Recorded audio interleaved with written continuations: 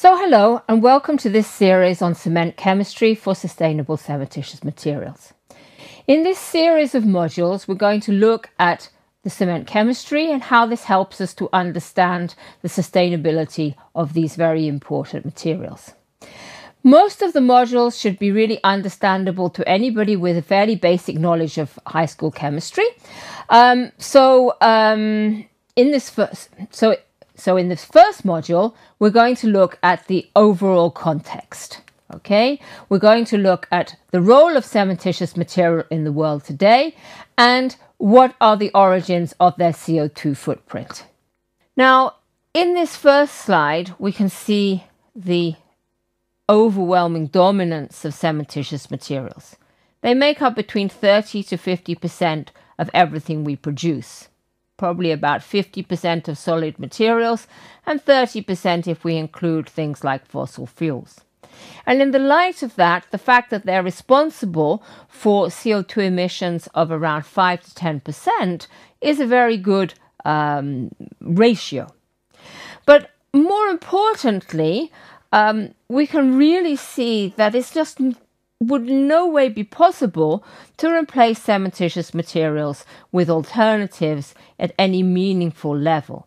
For example, if we look at the amount of wood produced worldwide, this is between 10 and 15% the amount of cementitious materials, and already it's estimated that this amount of wood is beyond the limits of sustainability. That's to say, we're cutting down more trees than we're planting.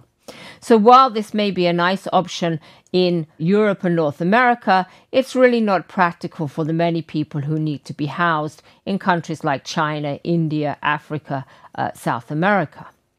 This slide here really shows how the environmental footprint of concrete is very low. And we should talk about concrete because concrete is the final material we really use. Cement is the precursor, and there's roughly about 10% of cement in concrete. On the right here, I've normalized these figures compared to the highest, which is aluminium. You can see very vividly just how much energy and CO2 you can save by recycling aluminium. And I hope after seeing this, you don't throw your Coke can in the bin anymore. But concrete is really extremely low, lower than almost all other materials. Of course, this is just on a weight basis. When you put this into a structure, it becomes more complicated. We're not going to go into that here, but generally, even in that situation, concrete still comes out very strongly as an environmentally friendly material. The amount of cement we're using has increased very, very dramatically in the past few decades. Since 1950, the population has increased about threefold, and in the same period, the amount of cement we use has increased by about 34 times. In recent decades, this has really been driven by the development in China, and we should not view this negatively because this development has lifted a lot of people out of poverty. It's provided them with decent homes, with roads, railways to get around, and everything like that.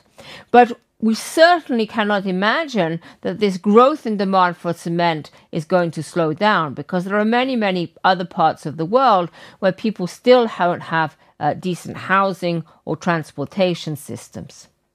Finally, what we do with our lives and the CO2 produced is a question of choices. And here again, if we decide to build a house, we make maybe a house for a family of 3 people. This will typically take about 10 to 20 tons of cement and last for about 50 years. So we can calculate from that the CO2 to do with your materials in your house is about 12 kilograms a month. Now, if you're driving a car, which you almost certainly are, that same family of 3 will probably drive at least 10,000 kilometers a year, and then they'll be consuming fossil fuels, which will be producing about 90 kilograms of CO2 per year, 7 or 8 times more than the materials in their house. But we should also reflect on our other choices in life, for example, the food we eat. Here you can see for a very meat-intensive diet, the associated CO2 production would be around 5 to 7 kilograms of CO2 per day, whereas a vegetarian diet is much lower at around 3 to 4 kilograms of CO2 per day. And so if we calculate for the same imaginary family of 3 that they went from eating meat to being vegetarian, maybe for just 2 or 3 days a month, this would be equivalent to saving all the CO2 that they needed to build their house. So rather than just blaming the producers of these materials, we have to think about what we're doing in our lives and what we choose to do that produces CO2. Okay, there's no reason for complacency, because if we did nothing about the CO2 footprint of cementitious materials, we could end up in a situation like this.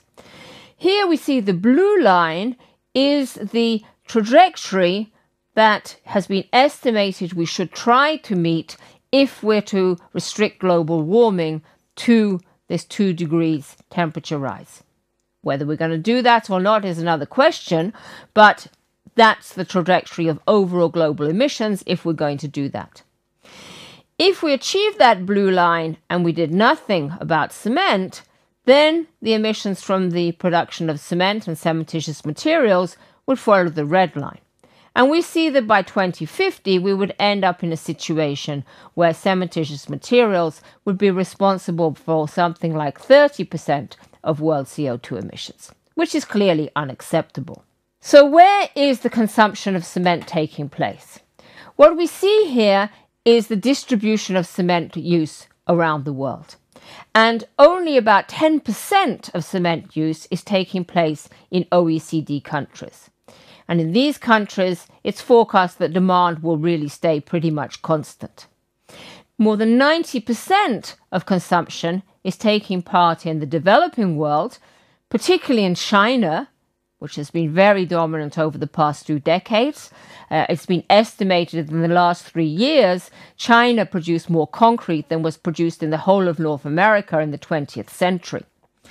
And many other countries, like India in particular, are looking to follow this development path to provide decent houses for their people, decent rail systems, decent road systems.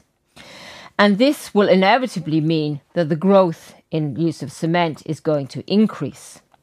So if we're going to meet this challenge of the growing demand for cement, we need solutions which are first of all practical. They can be used by unskilled workers, and this shows you the kind of typical situation you can have for mixing concrete. The example is from India.